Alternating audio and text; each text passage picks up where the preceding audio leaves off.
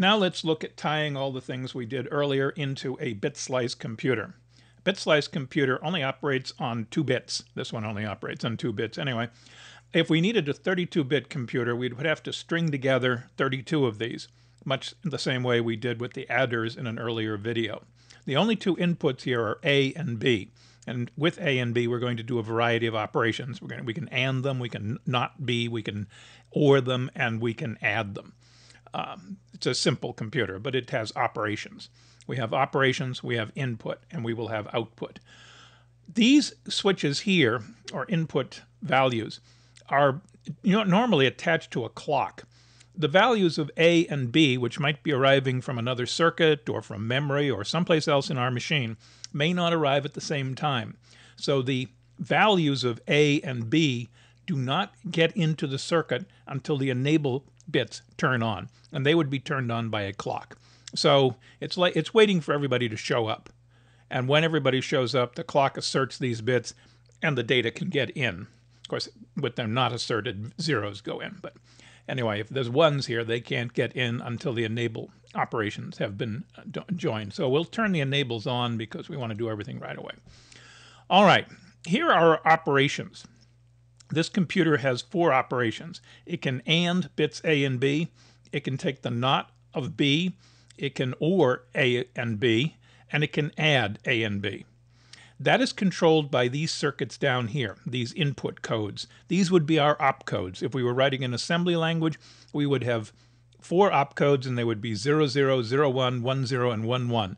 And by asserting those opcodes here on these control bits, we would be turning on one of those 4 functions. So let's start with the first one here, 00. So it was 00. 00 causes this line to enable. This line comes up here and enables this AND. Anything coming out of this circuit can't get forward to the output unless it goes through this AND. And that's the case of all these other outputs. They can't get there. Here's the AND controlling the add. Here's the AND controlling the not B. Here's the AND controlling the OR operation. They can't get to the final output until a signal is asserted. So if I have a 1 here and I have a 1 on the B, you can see a 1 gets to the output. A lot of other lines light up, but they can't get anywhere there because they're blocked.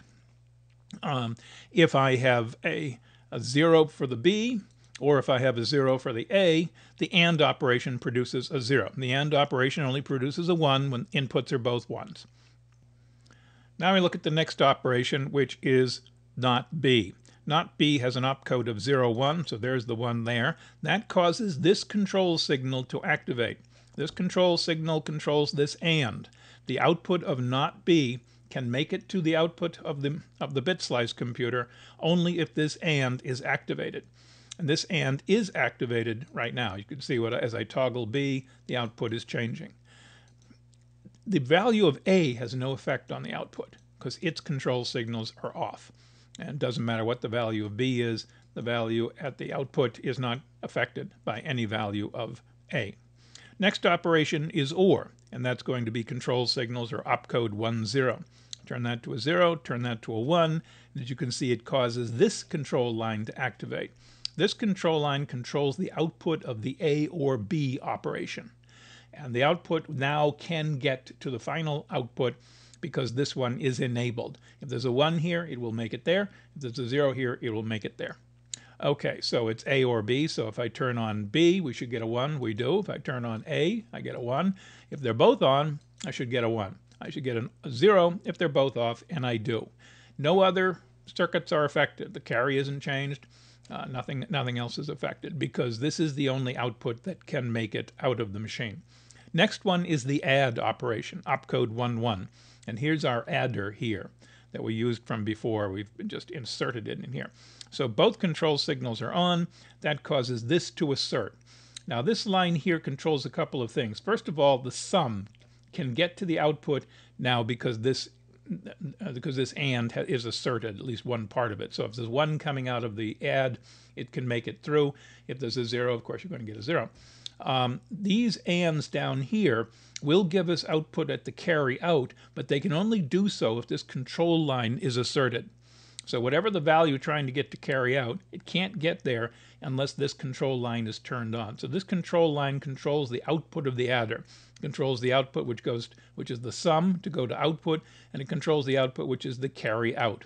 Okay, so we should be doing adds. Now let's go up here and put a 1 there. Well, we get a sum of 1 and no carry. If I put a 1 here, we get a sum of 0 and a carry of 1. Let's turn them both off. Let's say we had a carry in. Carry in results in an output of 1 and no carry.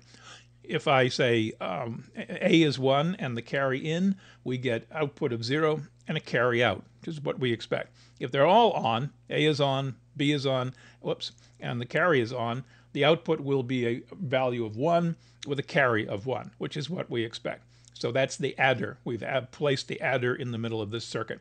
And you can go through and verify this adder is the same as we were doing on an earlier video. The only difference is we've added these additional control circuits to determine whether the output will make it either to carry out or to the regular system output.